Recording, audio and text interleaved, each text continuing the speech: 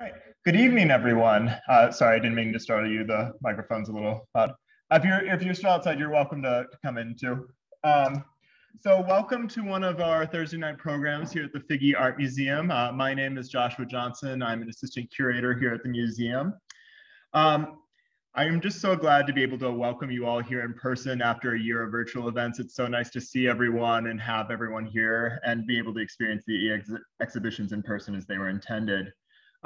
As many of you know, we have one of these free Thursday night programs almost every Thursday, and that is in thanks in part to the generosity of Chris and Mary Rayburn, who sponsor these programs, and so to Chris and Mary Rayburn, we are so thankful.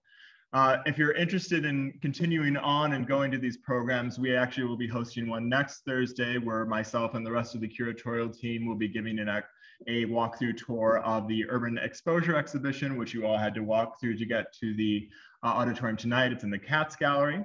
So come back for that. It'll be at 6:30 at the same time. And of course, those are always free.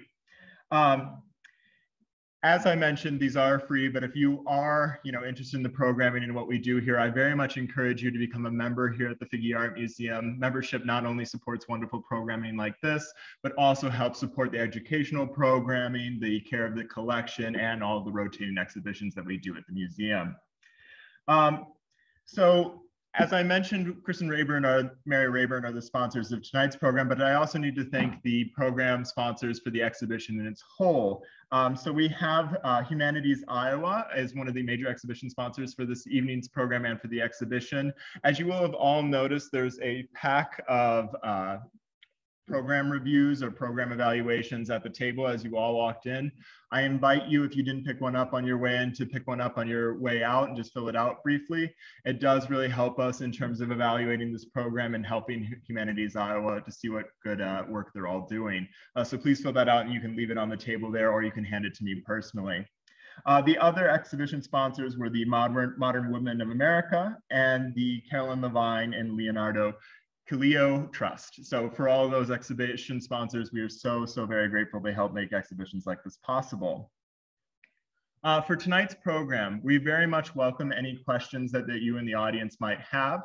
We just ask that you kind of hold on to them. I know you'll be burning with questions, but hold on to them to the end, and Dr. Cunning will prompt you as to when you can kind of enter the participatory part of the program. Tonight, it is my pleasure to introduce Dr. Cunning, as well as artist Anne Lindberg and poet Ginny Threefoot. Anne and Ginny collaborated on the exhibition on the 4th floor, which you can all see in the lovely slide here. If you haven't had a chance yet to see it yet in person, I very much encourage you to do so. There's only about 2 weeks left. It ends on September 4th, so please come back and see that. But tonight, they will be discussing the philosophical connections between the Think Like a River exhibition and the ideas that are explored within it, and the work of the 17th century philosopher and scientist Margaret Cavendish. Dr. Cunning is actually an expert on Margaret Cavendish and is a professor of philosophy at the University of Iowa.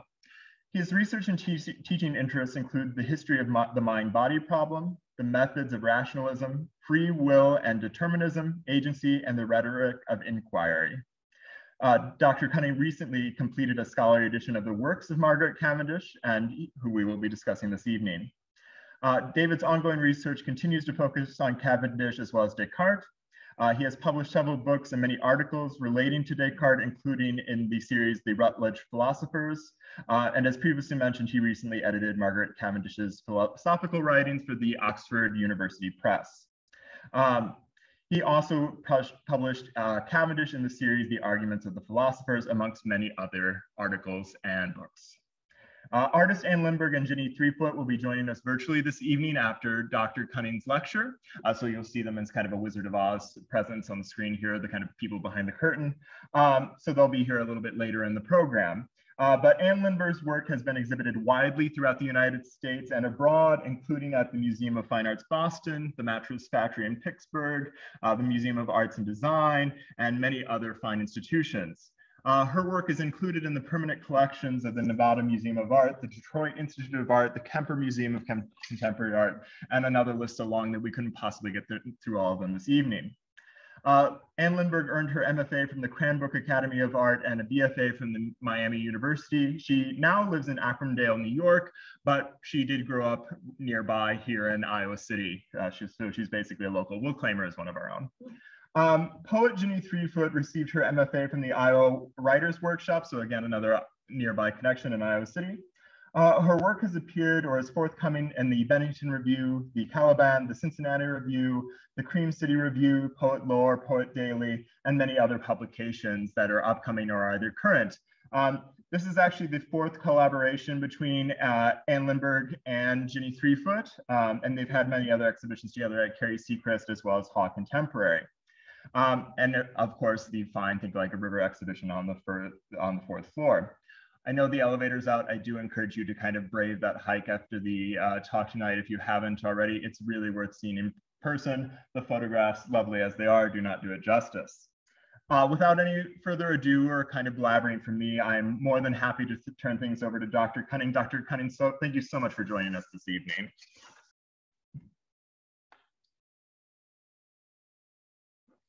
Thank you so much for coming.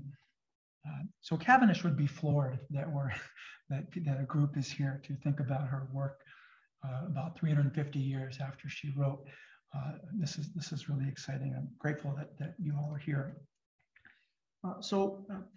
Margaret Cavendish, she was a Duchess of Newcastle and an English philosopher, scientist, and writer who lived from 1623 to 1673.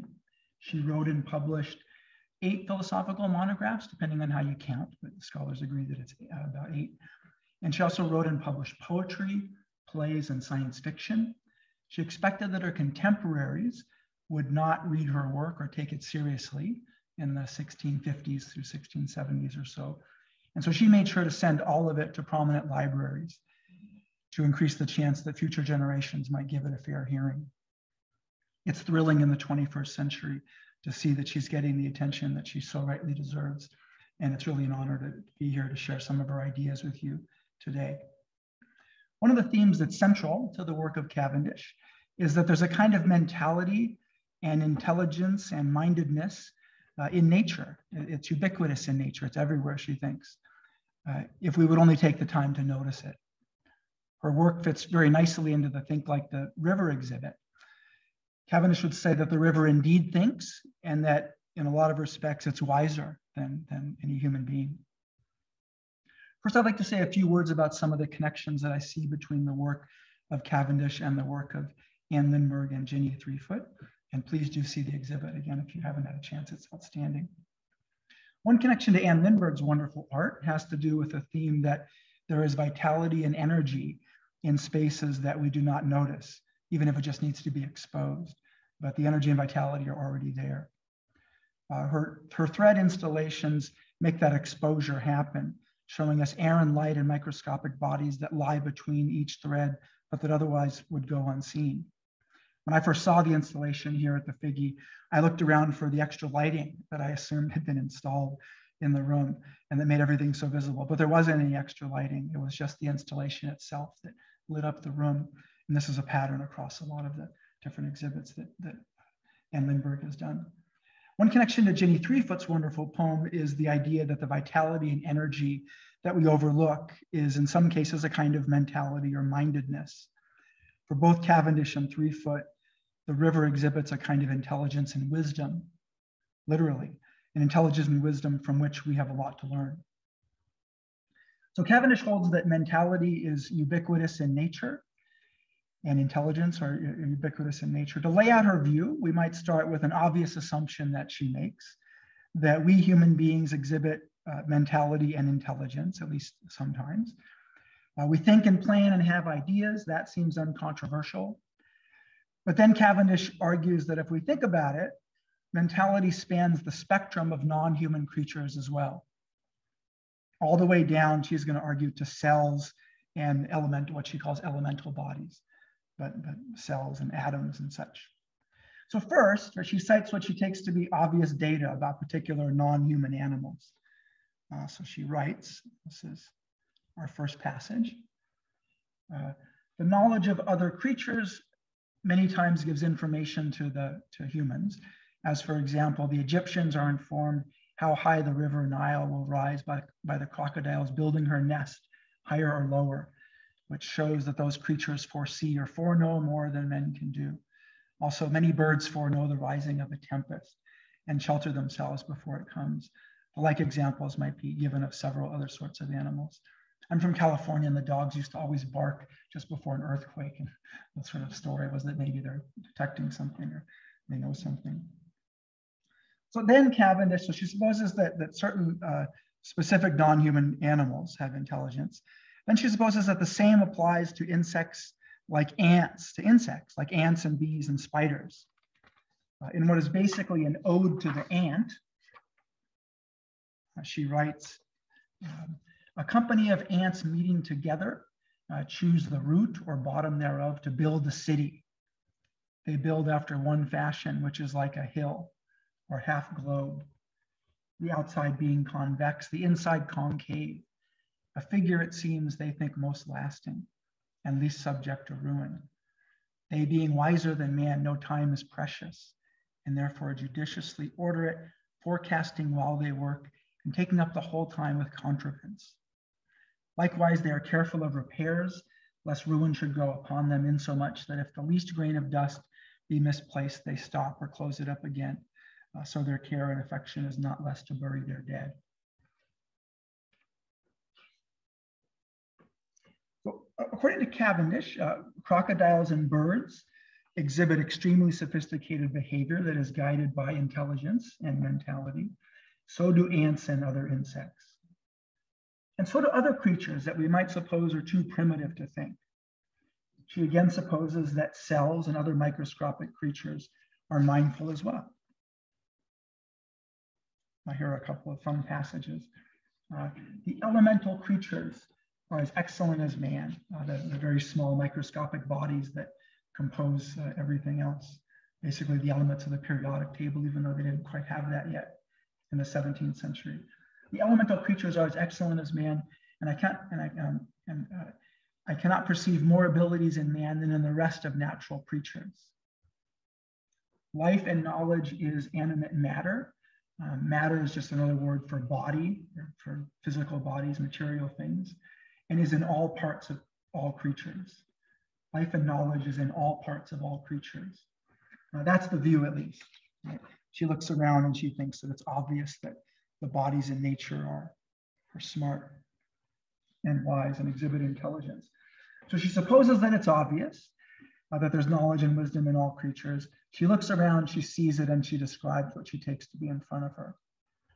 But someone might, of course, object that it's only metaphorical to say that ants and spiders or cells, right, exhibit wisdom and mentality. Perhaps they're just a kind of machine and they don't have minds at all. So Cavendish makes sure to offer arguments for her contention. One especially clever argument that she offers begins with the assumption that human brains think. I think that's pretty straightforward and obvious. Human brains think. Then she argues that the only way that human brains could think is if the elemental bodies that compose the brain, basically the neurons and then the atoms that compose the neurons, the only way that human brains could think is if the elemental bodies that compose the brain were also mental and perceptive. In effect, she's asking the question, if the physical elements that made up the brain are entirely non-mental, if the elements that make up the brain are entirely non-mental and exhibit zero trace of mentality, how could they add up to a larger brain that thinks? If the basic elements of the brain do not have any mentality at all, then she's arguing they couldn't combine together into a larger body that thinks or does have mentality. That would be magic, right? The thinking will just kind of go poof and all of a sudden appear. And Cavendish is not going to appeal to magic in her explanations of things. Non-mental elements could certainly combine together. Non-mental, non-thinking atoms could certainly combine together to compose a larger thing that is also not mental or intelligent. But if elements combine together to form a brain that thinks, then those elements must exhibit some trace of mentality, or maybe just proto-mentality, we could call it. And so she writes in a passage. This is the clever argument, one of her clever arguments. I shall never be able to conceive how senseless and irrational atoms, atoms who don't have minds basically, how senseless and irrational atoms could produce sense and reason, or how a sensible and rational body such as the soul is. 'Tis true, different effects may proceed from one cause or principle, but there's no principle which is totally senseless and lacks perception and mind that can produce sensitive effects, nor no rational effects can flow from an irrational cause. In a nutshell, if atoms don't exhibit an iota of mentality, then human brains wouldn't exhibit an iota of mentality either, but human brains do exhibit mentality. Therefore, the smallest elemental bodies that compose the brain exhibit mentality as well. The atoms that make up the brain have electrons and protons. Those are kinds of standard features of atoms. Cavendish thinks they also have a kind of proto-mentality and perception. And if she were making up a periodic table, she would write hydrogen and write the number of protons and the atomic number, and then she'd write a certain amount of thinking. Also applies to each of the atoms as well. So Cavendish then adds, right, she says, look, the elements that make up the brain are many of the same bodies that compose everything else in nature. The elements that make up the brain aren't especially different from the elements that make up other bodies in nature. So that means the mentality isn't just in the brain, it's in other places in nature, it's everywhere. It's in creatures like ants, spiders, bees, crocodiles, birds, and cells. So she takes it to be obvious just from watching those kinds of creatures that they're smart. Then she offers this argument that says that elemental bodies exhibit intelligence. And since they compose all these other creatures, we shouldn't be surprised that they would exhibit intelligence as well. But note for the moment that when Cavendish says that ants and cells and elemental bodies are perceptive and that they think, she doesn't mean to say that they're conscious and reflective. She thinks that there's a kind of cognition that is very impactful, but that's below the threshold of conscious awareness. So she's not thinking that when cells think, they deliberate and debate about what to do. They engage in a different level of thinking that's still very impactful. It's in many cases below the level of the threshold of conscious awareness. And there's examples of this she would cite. For example, when we fall asleep thinking about a problem or puzzle, and we wake up with a solution. And so cognition was clearly taking place overnight while we were asleep. Or when the fingers of an expert pianist exhibit embodied intelligence in the skillful pressing of each key, though the pianist is not paying attention to every movement, not thinking about every movement. Or when we stream through a conversation and are not conscious of each of the words that we utter, and we're not conscious of the process by which those words come to us in exactly the right order. This is just an aside, but we'll come back to it later. So Cavendish takes it to be obvious that there's mindedness and intelligence across the entire spectrum of creatures, from humans to crocodiles to ants and cells. Now I'd like to transition to a review that the knowledge and wisdom of natural bodies is in many respects superior to that of human beings. Not in all respects, but she thinks in many respects superior to that of human beings. So first she cites some of the clever and sophisticated things that non-human bodies, non-human creatures can do, but that we cannot. So she writes, I cannot perceive more abilities in human beings than in the rest of natural creatures. For though a man can build a stately house, yet he cannot make a honeycomb, which is a very intricate kind of thing. Though he can plant a slip, yet he cannot make a tree. Though he can make a sword or knife, yet he cannot make the metal. She adds, natural reason is above artifice. That's basically technology, the kind of things that we make. Natural reason is above artifice. Wherefore those arts or technologies are the best and surest informers that alter nature least, and they the greatest deluders that alter nature most. So natural reason is a kind of reason that is in creatures like crocodiles and cells and spiders. And she thinks that's a kind of reason that in many cases is above the sort of thinking that we do. And if we do ever get to the point of reaching it, maybe we're just imitating it, she says. Okay. So we can create a sword, Cavendish thinks, but we cannot create the metal that makes up a sword. Perhaps we can do it in 2022, but Cavendish would insist that if so, nature figured it out first, and we're just imitating the skill of nature and following its lead. There's also a sense in which we can make a tree, but not really, Cavendish would say. We can certainly plant a shrub, or what she is calling a slip in the quoted text. When we do that, we aren't really doing all the productive work. And indeed, the contribution on our end is fairly minimal. We put a seed or shrub in the ground and water it, and a tree eventually forms. All of the real work is done by the complicated genetic and physical structure of the seed or shrub.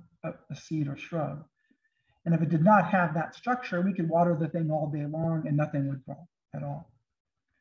Two people might also brag about how they made a baby together, right, as a kind of production or achievement.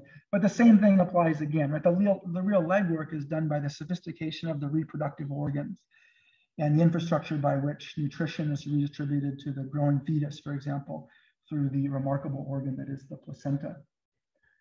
A human being then forms, and it consists of things like the human eye, which again is remarkable. It's about as intricate an entity as could be, but that's made by natural processes, by a kind of skill that Cavendish is thinking we don't have.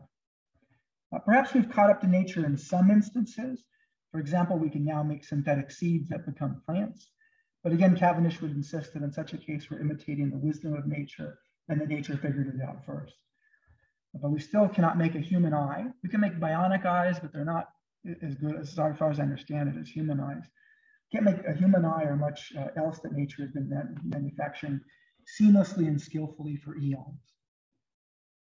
So Cavendish accordingly concludes that nature is a lot smarter and a lot more functional than we are.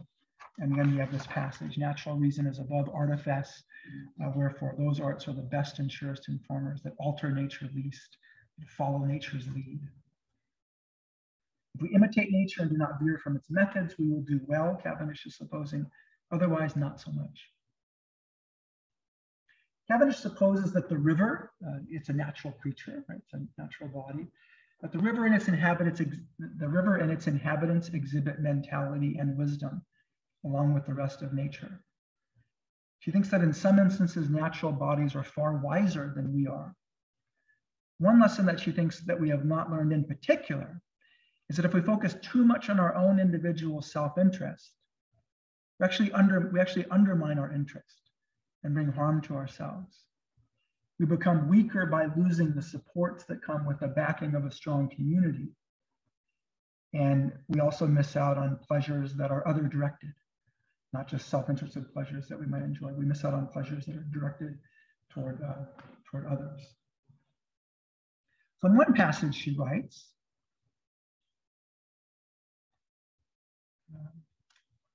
this is in a great piece called A Tale of the Ant and the Bee. She has stories like this: a conversation between a man and the tree, conversation between a man and the ant. This is A Tale of the Ant and the Bee, in which she says that bees are wiser, for they know that if the commonwealth be ruinated, no particular person can be free. Here's the way in which she thinks that bees are wiser than human beings. They recognize that if the commonwealth be broken or unstable, no person can be free. Here, Cavendish is offering a partial explanation for why bees and ants are so cooperative. They're cooperative in part because they recognize that self-interest and other interests often coincide. They coincide to the point that one sometimes collapses into the other, and the distinction between self-interest and other interests can become hard to draw. She describes, for example, the interactions of the members of an ant colony. And I think the ant is probably her favorite insect, just by the number of pages that she devotes to them. And so she writes, mark but the little ant how she doth run, as if she ordered all the world's affairs, when 'tis but only one small straw she bears. When they find a fly which on the ground lies dead, Lord, how they stir, so full is every head. Some with their feet and mouths draw it along, others their tails and shoulders thrust it on. And if a stranger ant comes on that way, she helps them straight, never asks if she may. Their house is common, all help to build and keep in repair. No special workmen, all laborers they are. To keep in life through dangers run, to get provisions in against winter comes. In these passages and in many other passages like it, Cavendish is reflecting that ants and bees and similar creatures work together in ways that benefit individual and group both. The tenor of her language is quite different when it comes to human beings. It's quite cynical when it comes to human beings. So in two passages in particular, she writes,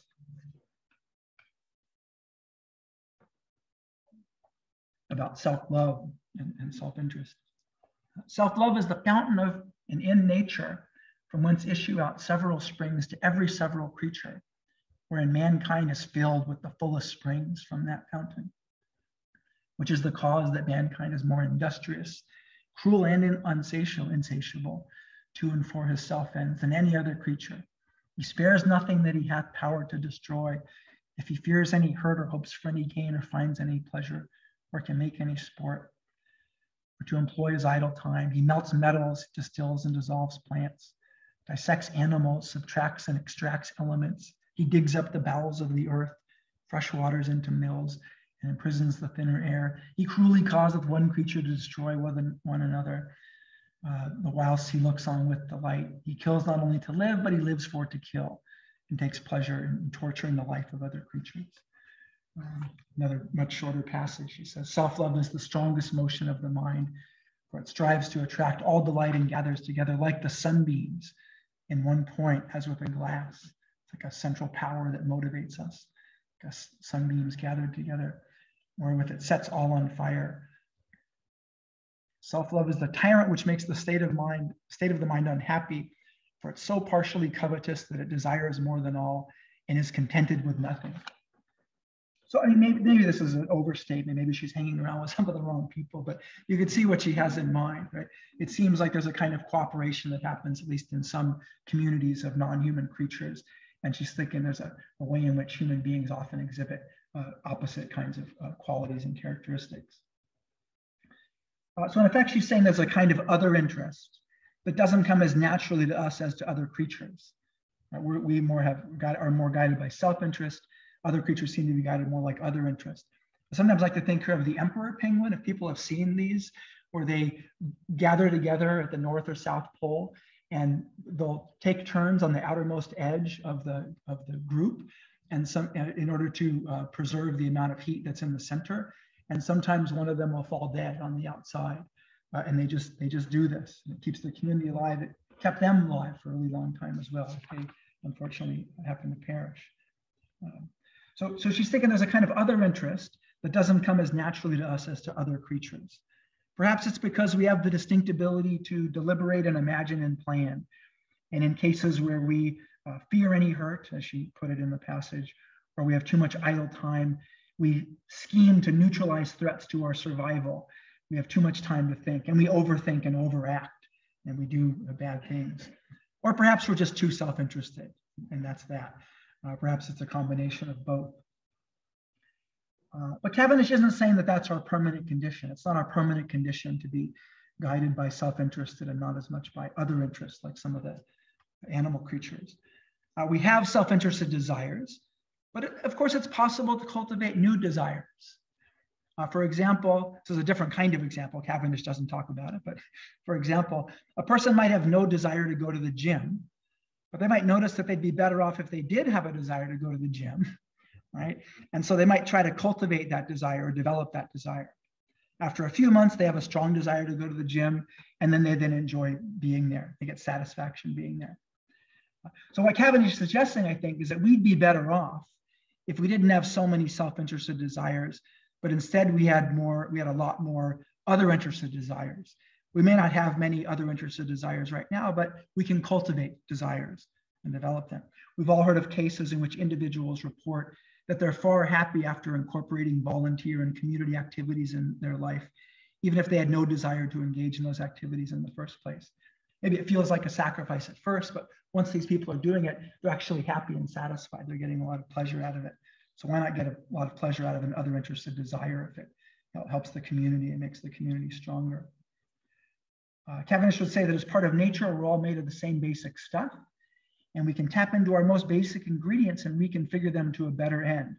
For example, we can develop desires that are more other interested, even if it takes some work.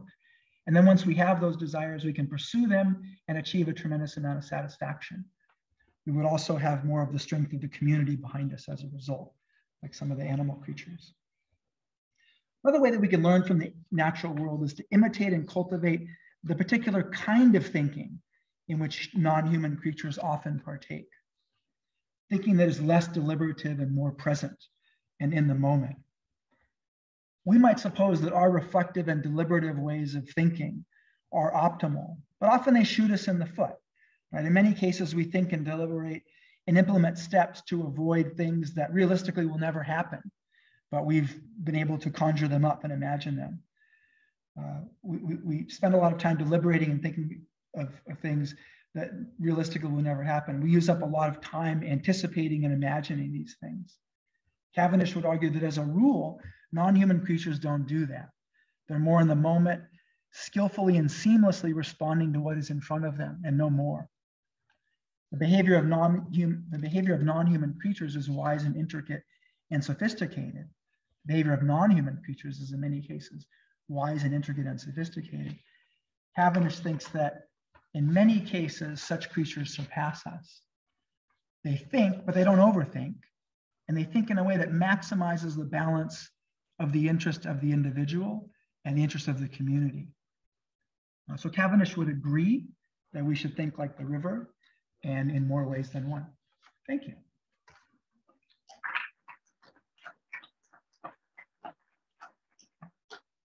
And so now we'll bring Ginny and Anne into the conversation.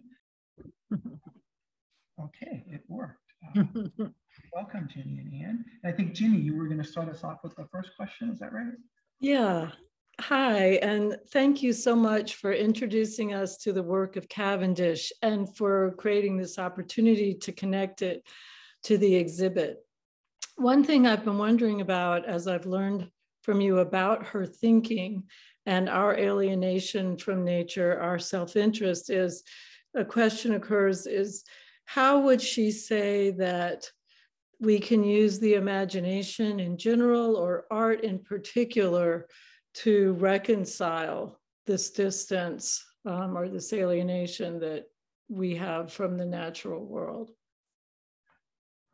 Well, thank you, Jeanette. That's such a great question.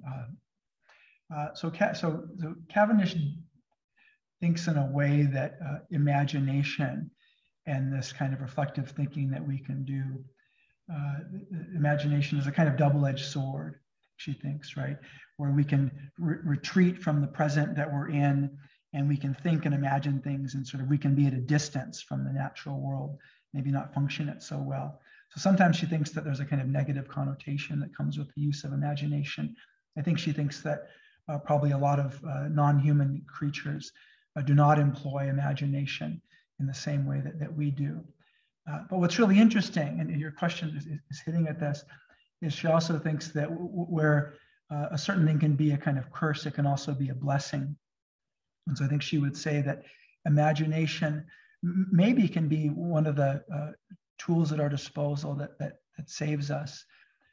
In her own life, one of the things that she did, right, she was writing in the 17th century. She wanted to be a number of things. She wanted to be a philosopher.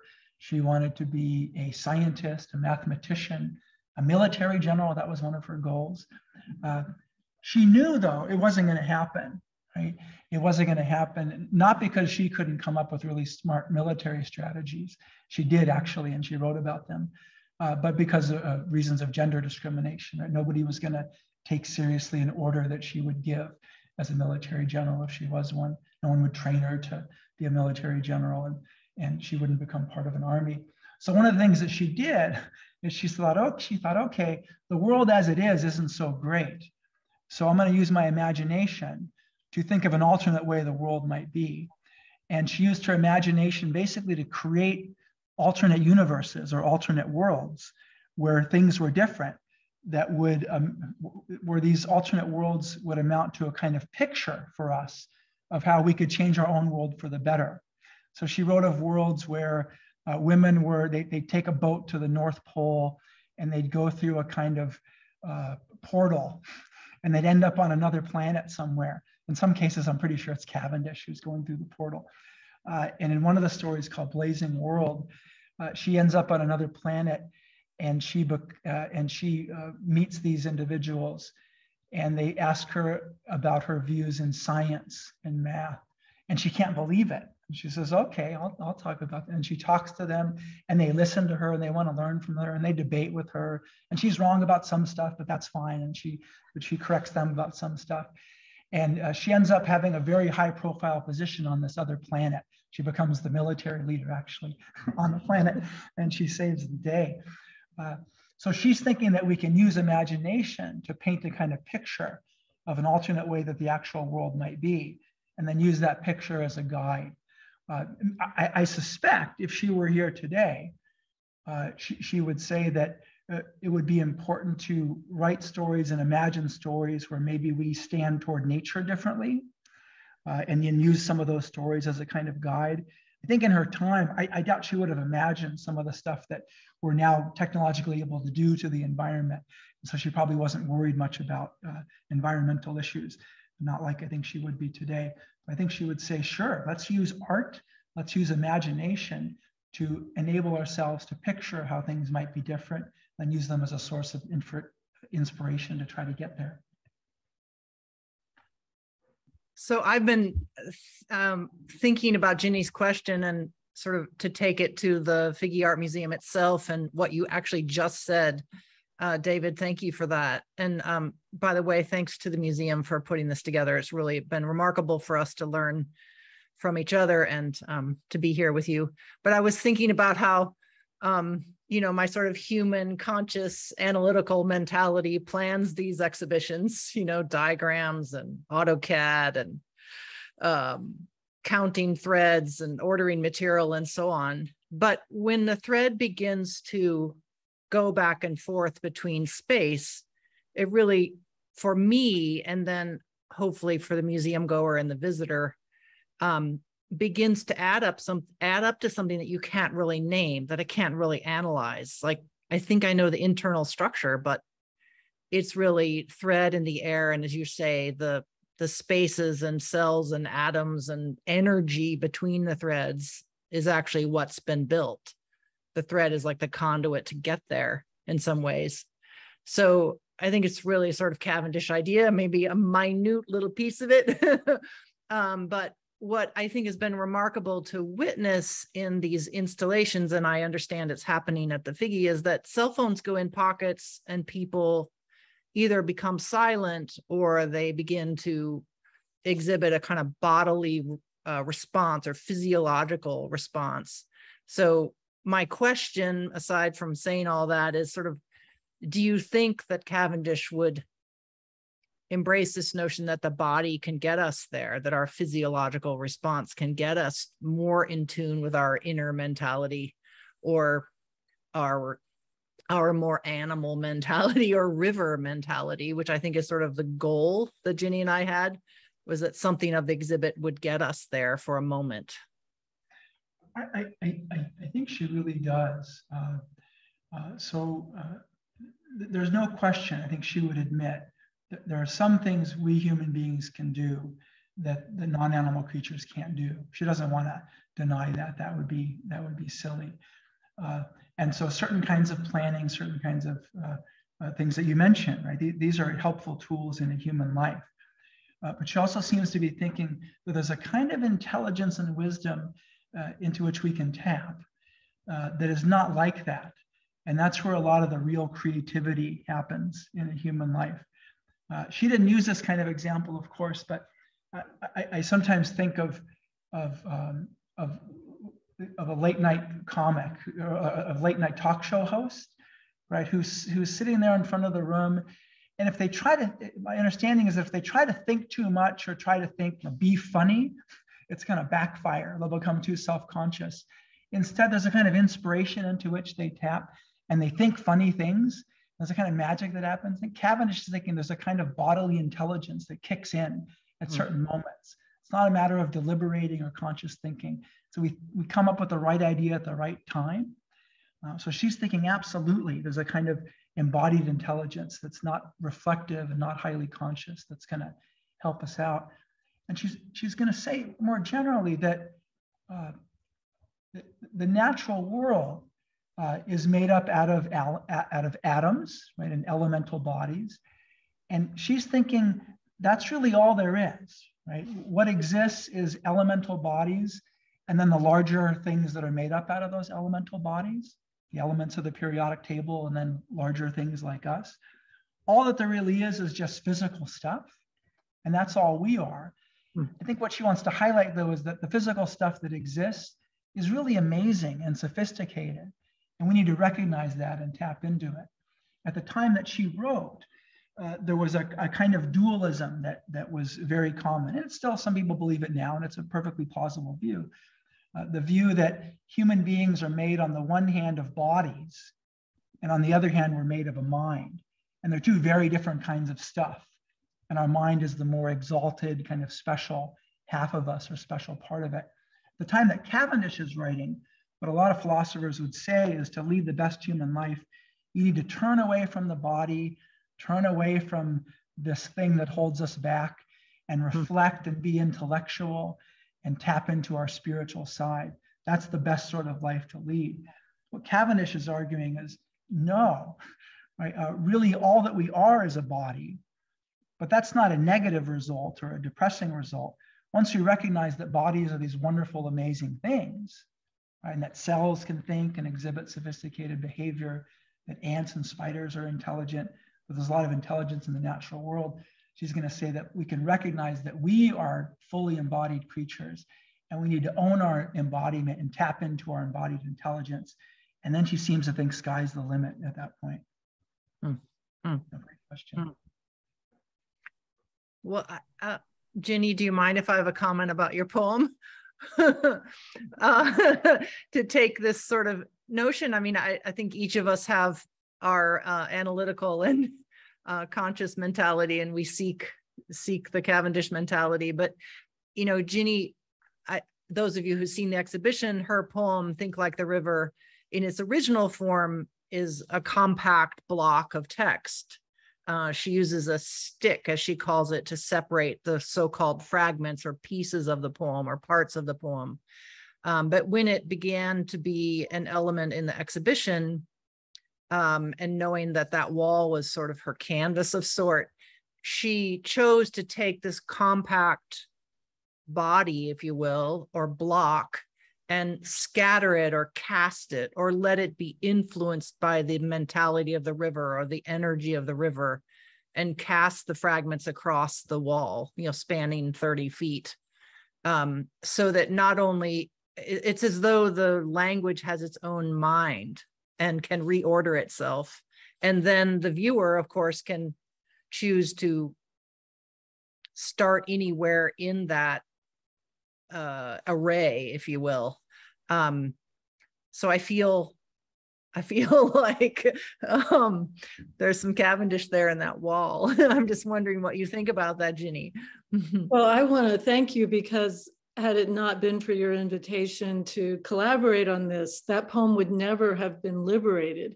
And thank David again for giving Cavendish, you know, the framework of Cavendish to put it all in, because I think that the poem is much more true to itself for having the opportunity to scatter across the wall than it was when it was in its original block form. And I also want to turn back to your work, because we've been talking about the thread piece, and I just want to reiterate how my personal experience of that piece is to absolutely be freed from the kind of thinking that I think it's not an analytical experience. I hope that most of you or all of you have seen it or will be able to, because when you enter into that piece, and you really do enter into it, I think that you experience the kind of embodied intelligence that Cavendish describes.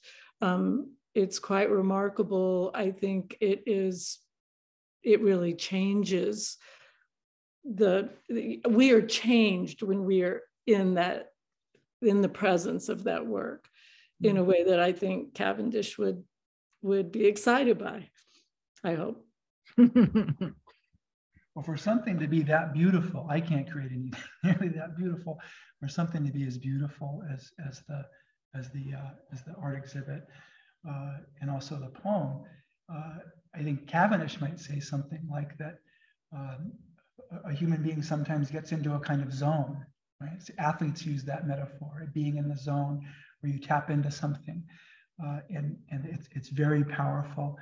It's a kind of a creative skill and ability, but it arises, I think Cavendish would say, when it comes to very impressive productions like artworks. I think she would say it also arises in other contexts as well. Things like, for me, these are maybe somewhat trivial cases, but when I go to the supermarket and I'm trying to remember a member number for the local co-op, if I try to think too hard about what the number is, I'll forget it. I'm not going to remember it. So I just try to distract myself and look the other way, and then the number comes to me, right? And I think it's not the same thing, but it's something like that, right? It's a way to tap into some work that our bodies and our brains can do for us. And it's not that I was consciously thinking the member number the whole time. It's that I desperately tried to consciously think of it and I couldn't think of it. And that's when I sort of relaxed and waited and it came. And Cavendish is going to say a lot of stuff is like that. A lot of the best ideas that people have, kind of eureka moments, she would say, there are ways in which the brain is kind of working behind the scenes and makes us come to have the idea. It's a kind of magic. And in the case of creativity and other sorts of aspects of human life, I think she would say what we need to do is we can't maybe consciously choose to try to get into that zone and force it, because maybe that would backfire, but maybe create the conditions that make it more likely that we'll enter the zone, or maybe when we're around others, create the conditions that make it more likely that the zone will be entered by the folks around us. So I feel like I feel like I want to say that Cavendish was sort of an early environmentalist of sorts, if you want to say it that way. I mean, it seems she made him out of a thought of it that way. But if I take us to our contemporary times and think about how probably many people in the audience have had firsthand experience with the mighty Mississippi and its, the recent flooding and devastation and difficulty with cropland and, water lapping all up against the side of the Figge, I understand that, the river's sending us a message. So it goes to this sort of, if we pay attention or if we think like the river, we can learn from that. If we think ourselves as part of the whole of nature, we can maybe more readily learn from the river. So it just seemed worth recognizing that the Figge Art Museum is located where it is and that the exhibition in some ways came to be because of that relationship. And now has been really, this whole thought has been so reinforced by Cavendish's ideas. Yeah. Absolutely. She has quite a respect for what she calls natural bodies and natural creatures. Mm-hmm. And she would describe herself walking around her yard, just appreciating and staring at things. And I think she would say that if we could take care of the natural world a bit better, it would be good just for its own sake. I think it would be good for its own sake, she would say. But the paradox is that it would also be, in a way, a matter of self-interest, right? We'd be in a more sustainable situation. She thinks that the environment includes what we normally regard as the natural world, but also includes other human beings, she would say, right? Because we're all made of the same stuff. We're all made of the same, she would say, highly sophisticated stuff. So she would also worry that there's all kinds of respects in which a lot of the talents and abilities and creativity of many human beings maybe just aren't being tapped in the right sort of way. And if we could somehow harness that in the same way that she would want the talents of women in the 17th century to be harnessed to become military generals and such, we'd be an entirely different planet. She even suggests something in one place, like, imagine if starting in the 17th century, or starting earlier than that, in the 15th century, women were able to go to get training and go to college and do all the same sorts of things that men would be able to do. Imagine what the impact would be in terms of innovations in science, fields like dentistry, right? Maybe there'd be a cure for cancer or something now, right? If the best minds were working on all this stuff. Instead, she's worried that right now it's maybe the top 20% of the guys who are working on it. What if it was the top 5% of the men and the women working on it? We'd be living in a different planet. She sees all of it as a kind of totality that needs to be nurtured, and we'd be in a different place. So we maybe should turn to questions, but I had one thing I wanted to say that totally connects to what you just said. There's a remarkable parallel in Cavendish's history as a woman thinker to a Swedish artist who worked at the turn of the century, Hilma af Klint, who some of you may know. There's a fantastic exhibition at the Guggenheim several years ago, just before the pandemic. And she also didn't expect her contemporaries to understand her work. In her case, she, did say her work was much more metaphysical and spiritual than Cavendish as a scientist, but they each had a discussion in their work of the relationship between the human and nature in slightly different ways. But Klint asked her heirs, I think her nephew was the person who inherited her estate, to keep her work secret for 20 years and not to release it until 20 years later, which of course is now almost 100 years later that it's getting mass attention. And really the staging of her work in contemporary art discourse now is completely rewriting the history of abstraction. Because her work predated Kandinsky and many of the people, men who were noted as being the originators of abstraction. So there's a remarkable parallel in the sort of mind of that woman and how society understood their place. And of course, there are many, many other stories, color theorists and others. So it's wonderful. There's such an archive, right? Yeah. That's a great example. Thank you for sharing that. Yeah. Great. So now perhaps we could turn it over to any questions from the audience. I'd love to hear any thoughts that folks might have. So the question is, when did Cavendish cultivate a readership? That's a great question. So did she have followers in her time as well?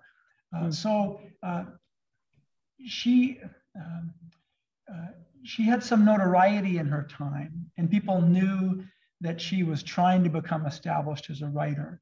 But during her own lifetime, she didn't get very much attention. She got very little attention.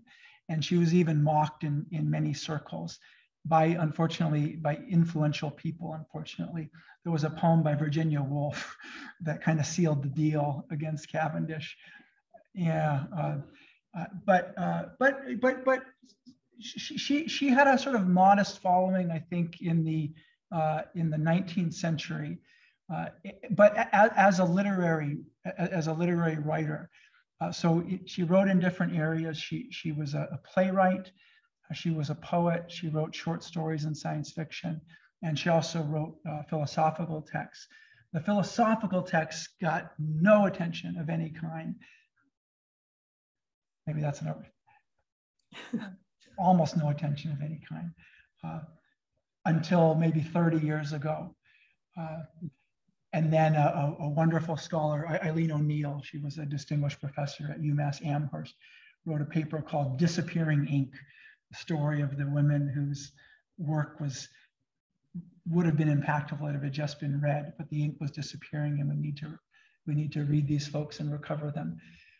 Since then, there were a few pieces in the 20th century on her philosophical work. Since then, there's been an explosion in Cavendish studies.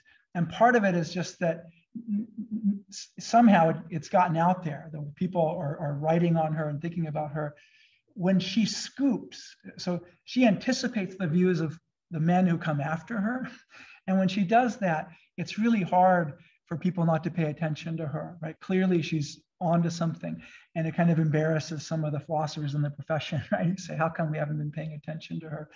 It's also exciting, I think, to read this voice who's now fresh, even though she wrote 350 years ago. So in the last 20 to 30 years, she's made a huge splash in philosophy, in English literature. Throughout the 20th century, she was getting more and more well-known. Well, such a great question. Did she ever talk about God or the soul? And did she get in trouble with the church? So how's she going to handle this? So one thing she wants to say is she thinks that human beings actually can have no idea of God, no idea of any kind of God. We can't think of God because God's supposed to be so magnificent that our little minds couldn't possibly capture what God is. So that's one way she tries to get out of the controversy, is say, I'm so humble and pious that I don't even think we can have an idea of the majesty of this being. And then she critiques her opponents and says, you think a human mind can really contain a kind of idea of God? So that's one direction she has. She says, we can't talk about God, and nobody can. But the other thing that she says that's really interesting is she says the minds that we have as human beings, the minds that we notice when we think of a cat or a dog, or we plan to do something during our day, the minds that we have, she says, we know that those minds are just material, physical things. Those minds are just material, our ideas are material, physical things. The way we know that, she says, just a couple reasons. One, she says, our minds are able to interact with our bodies. Our minds can budge our bodies. You can decide for your arm to go up and it goes up. It's like, how would that happen? Her thought is that if your mind was a totally non-physical thing, it was like a ghost-like non-physical thing, you could choose for your arm to go up, but your decision would just go right through your arm. It wouldn't be able to budge it or nudge it because it doesn't have an edge or a surface or a point of contact. So she thinks that the fact that our minds and bodies interact is proof or evidence that our minds are physical. She also points to things like the consumption of alcohol, right? They can have such an impact on our thinking. It's like if our minds were not physical, presumably there wouldn't be that kind of impact. I don't think it's her best argument, but it's one that she cites. And she says things like that we know our minds move from place to place. Like when she's on the carriage from Oxford to London, she's thinking in Oxford, then she's thinking when she's on the carriage in the next town over, then she's thinking all the way to London. She says, that means my mind is traveling with me. But that means minds move. Minds partake of a kind of motion. But the only things that move are bodies because they have to have a location to go from one place to the next. So she offers arguments like that. And then what she says is the minds that we are trying to uncover and understand when we do this philosophical work, we know those are physical. They aren't some immaterial, non-physical soul. But then she would add, maybe there's a thing that is a non-physical soul. But if there is, we can't talk about it or think about it or come into contact with it in any way. We just have to stay silent, sort of like how we have to stay silent about God. Yeah, it's a great question. But she anticipated, she was so worried about this, right? Because the first question often, right, if she's publishing her work is, are you some kind of horrible atheist, right, who thinks that we don't have a soul? So she tells an elaborate story. And she also tells a story about how she thinks there's a kind of religion that people can have where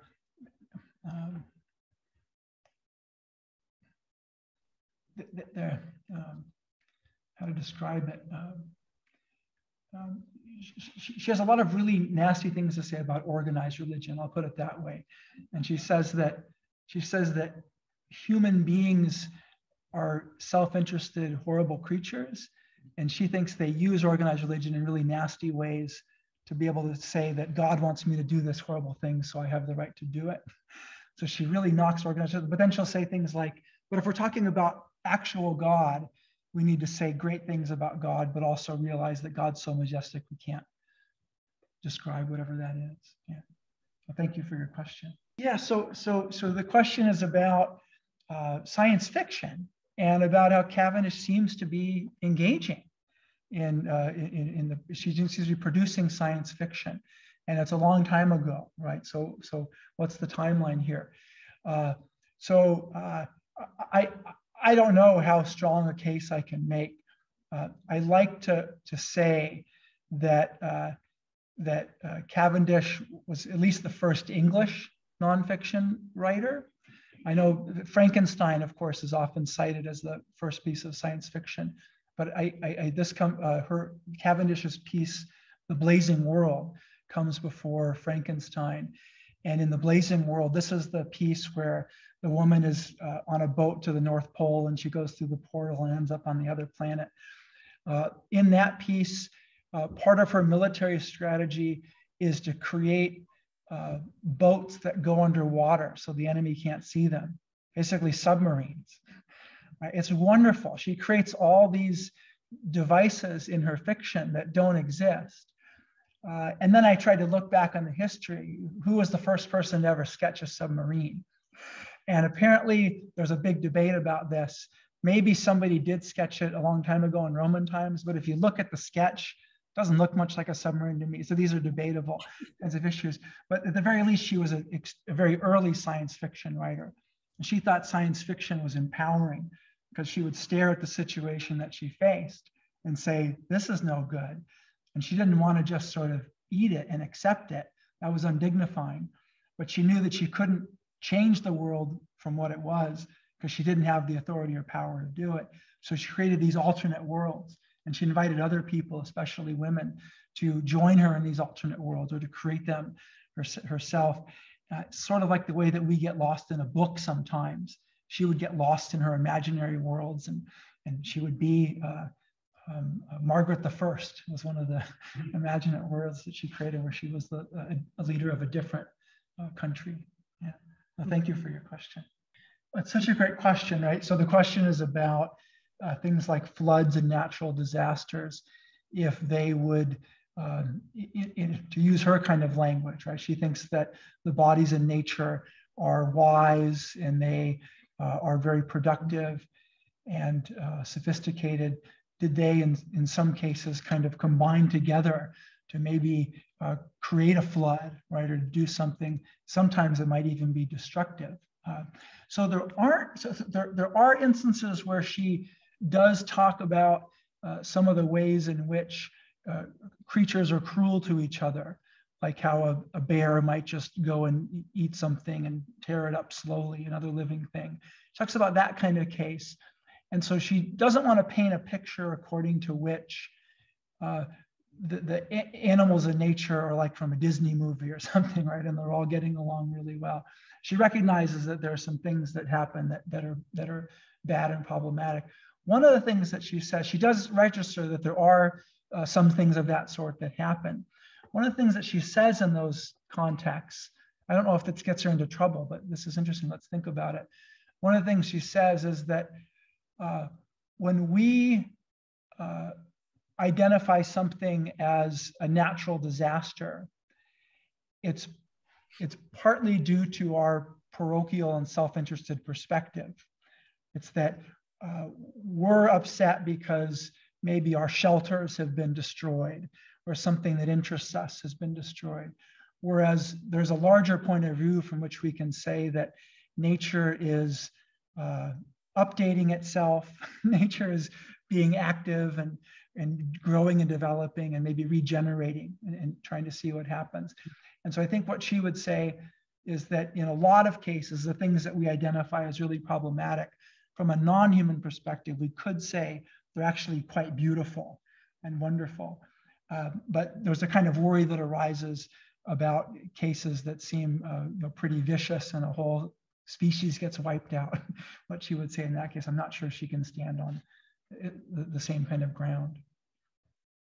It's a great question. Thank you. And Ginny, can you hear that? A little bit. Can you hear the question? Yeah, they're thinking the exhibit is brilliant, and when you enter the exhibit, you're washed over by the power of the art. Yes. So thank you. Good. So she's got to walk a fine line here, right? Absolutely. There are a couple of points that are coming up in the question. A couple of points that are really important. One is that there are people before the time of Cavendish who had the view that nature is to be admired and exhibits a kind of sophistication and such. And you pointed to some Native American communities and other societies. Absolutely. So she's, I think, in terms of the Western tradition, she's trying to defend a view like this. And she's working against the grain of her time. But you're right, there are others who've defended a similar view before her.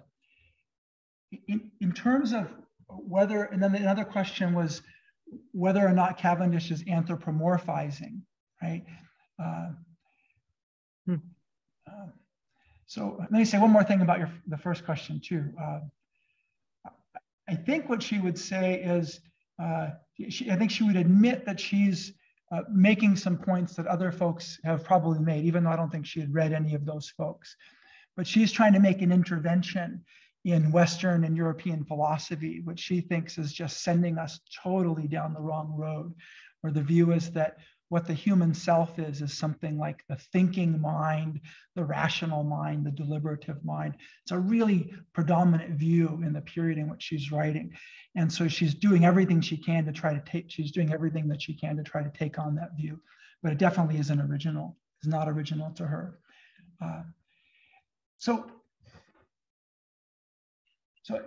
maybe a better way to put her view, right, is to say that she thinks that natural bodies are intelligent and wise and sophisticated and capable.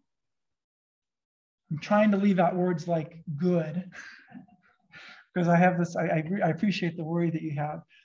I think what she's trying to do is say that as a kind of habit, we, or at least the people in her time period, look around at the natural world and we really dismiss it. We think it's not very impressive.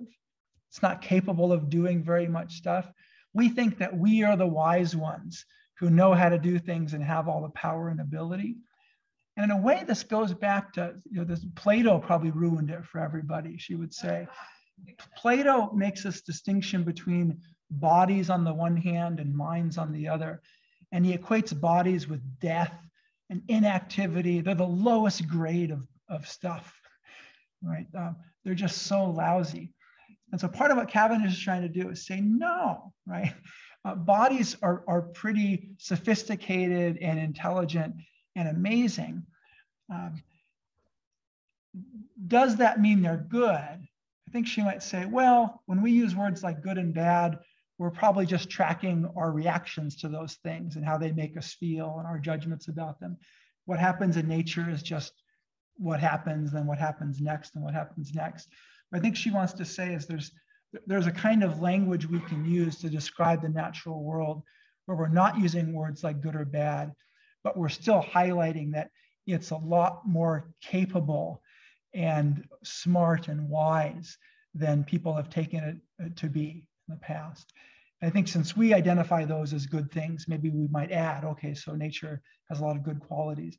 But I think she might try to limit herself to just the claim that nature is wise and smart and resourceful, and try to hold off on some of the value language. I think that's a really good point. Yeah, and so if I left that impression, I should retreat. If I left that impression, I should retreat a little bit. I think what she would say is that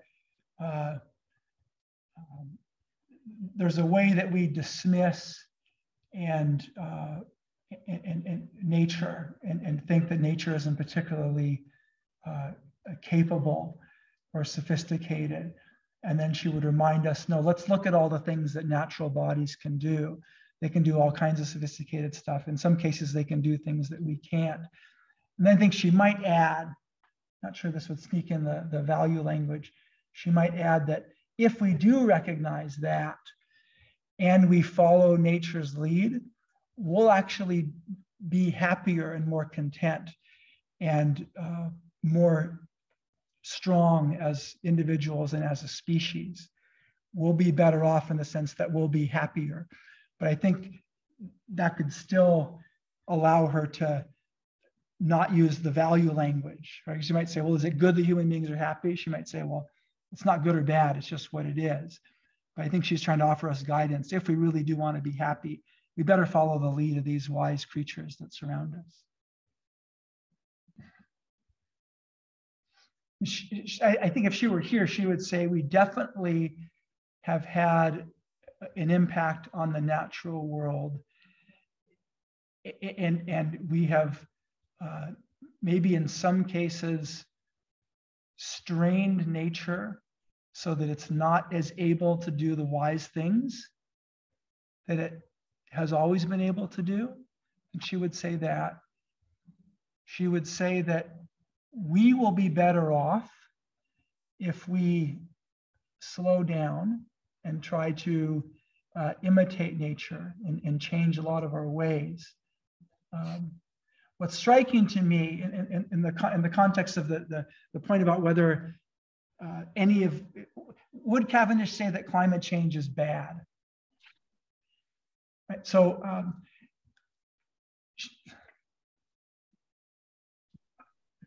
my speculation is that she would say what there is in nature is a bunch of bodies that are sophisticated and smart, and they can do all kinds of stuff. There's one passage where she talks about whether there's anything good or bad that happens in the natural world. And she says, no. She says, good or bad are just terms that we use, to describe things that we like, things that we don't like. So I think this is a kind of offshoot of her larger view of the elemental bodies that make up the universe. Her view is that the universe is made up basically the elements of the periodic table, but she thinks that those elements also think and are perceptive. The basic elements that make up everything are intelligent, and they combine into more intelligent, sophisticated bodies. If you ask her, do the elements of the periodic table have features like good or bad? I think she would say no. Elements of the periodic table have features like atomic weight, some kind of size or shape or motion, intelligence and perception, she would say. They don't have features like, there is no good or bad in nature, she would say. She would say that those elements then couldn't combine together into something like good or bad either. Nature is just a bunch of stuff that happens and unfolds. I think that's her official view, but she's writing from the human perspective. So she still wants to retain words like good and bad. So she wants to say things like, it's bad when we do this stuff to nature because we're destroying stuff that is really smart and wise and sophisticated. And if we lived in unison with it, we'd all be better off as a totality. I think she'd kind of retreat a little bit from saying anything about whether nature is good or bad. Good. So a question is about whether Cavendish is in some way separating human beings, human creatures from the rest of nature, insofar as she'll sometimes use words like good and bad to describe the situations of human beings. But she doesn't think there's any such thing as good or bad in nature. There's just stuff that happens, nature, the natural world unfolding. So I think what she'll say is she's got to be careful. She's got to describe it just right. She wants to say what there is in nature is ants, spiders, crocodiles, the elements that make up ants, spiders, crocodiles, and bees, also human beings. And those human beings have desires, right? But those are all natural physical things that form in the human being as a result of their evolution and their brain. And she would say that human beings are a part of nature, And one of the things that we do as human beings is we use words like good and bad to express when our situation is amenable to our needs, right? When our situation is working for us. So she would say that she thinks she's not separating human beings from the rest of nature, because we're all physical things. It's just that human beings have been able to create language to label things good and bad that suit them. Yeah. Yeah. Oh, sorry. No. So I want to thank you all for coming, and I want to thank David, Anne, and Ginny for being here tonight. I know we all probably have tons more questions, and we've been given a lot of homework. I think we all have to go read all of Margaret Cavendish's writings now. But if you do have further questions for David, Anne, or Ginny, please feel free to reach out to me, and I will distribute those questions to them and get you answers. Maybe not to all the questions in the universe, but we'll get what we can. And I do want to encourage you, if you haven't seen the exhibition yet, they're unfortunately going to kick us out of the building in about 10 minutes because the museum closes at 8, but rush up there if you can, make it to the 4th floor in 10 minutes, you know, more power to you. But if not, come back before September 4th and do see it. I also, in speaking of homework, I do ask you, if you haven't filled out one of the Humanities Iowa evaluation forms about the program tonight, it would help us out greatly if you could. Just leave those on the table there or hand them to me directly. Otherwise, thank you again so much for coming, and thanks David and Anne and Ginny for being here tonight. Thank you.